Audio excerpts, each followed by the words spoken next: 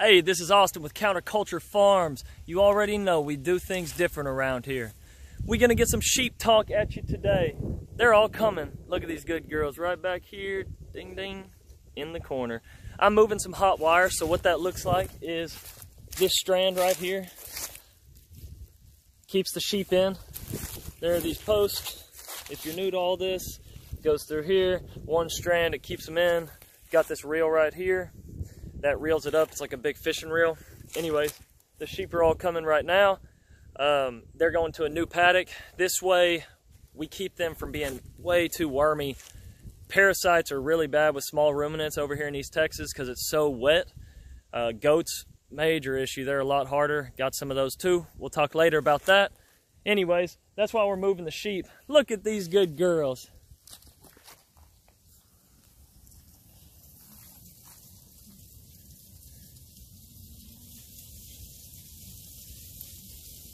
Hey, mamas.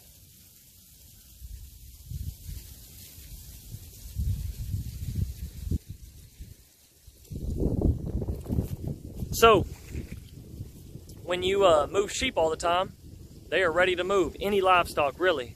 Hold on one sec. Let's get these dogs coming up. Sorry, here they are. Oh, Onyx, lay down. Lay down. So, got these pups coming up. As you're probably already going to ask, why are they dragging a little tire? That's a little tire off of a mower. So, let me turn this around and I'll show you. So they got a chain on with the tire. That's so that whenever they go under or over the hot wire, it shocks them so that they stop getting out. They're puppies, they're training, and I'd much rather them have that on for a month or two to learn the hot wire than them getting run over in the road, because these dogs want to run. They want to get out, expand their perimeter. It's just in their blood.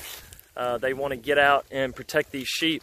So the sheep right now are walking off to this line. Onyx, load up.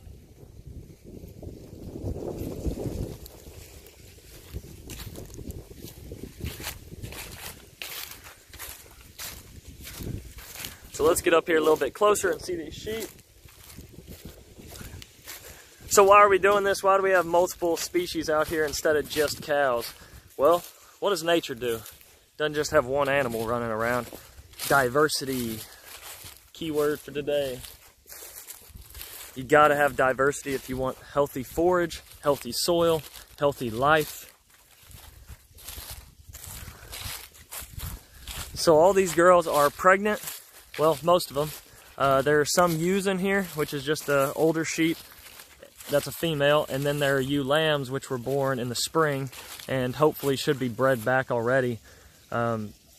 We got these from a guy that was doing a long-term breeding program where he bred in rams that he raised up every year and did line breeding. So every time he had rams come up in the spring, he bred them back in the fall.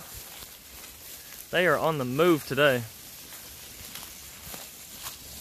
He bred them back in the fall, and then he just sold the rams, and then he did that over and over so that he'd start really settling some genetics. He was doing some things that maybe I didn't like so much, but now that I have my own flock, I can do it exactly how I want. So we don't feed one lick of grain.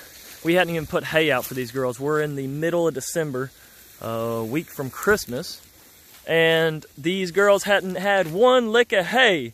That's right, girls. That's all my pretty girls out there. I mean, that is awesome. So our cows have been on hay. They actually have already grazed all this, but you see what the sheep are doing. You don't have to spray blackberry briar. You don't have to spray it. The sheep are eating it. Why would we spray poison on it and kill it when it'll feed something? Get you some sheep, folks. Screw Roundup, throw that shit in the trash. Look how happy they are. Now they just got moved into here. They were in the other one 2 days. I'm keeping them on about a 2 or 3 day rotation. Got to keep them moving pretty quick because they start getting wormy. See this one right in the front? Right here, she's a little bit more hollow than the rest. Now that could be for a number of reasons. But probably they're eating too low to the ground and picking up too many parasites.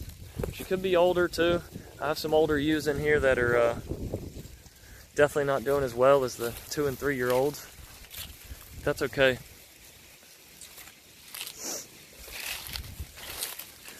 So we sell these as a meat product. We sell it as finished lamb, grass-fed and finished. We do no grains. You know, I like to say that, you know, it's better than doing organic because we don't use any of the sprays that they allow. There's some controversy in saying that. So anyways, my claim is just, hey, we don't do any herbicides or pesticides. We don't do any of it, whether it's allowed or not. We don't put it out here.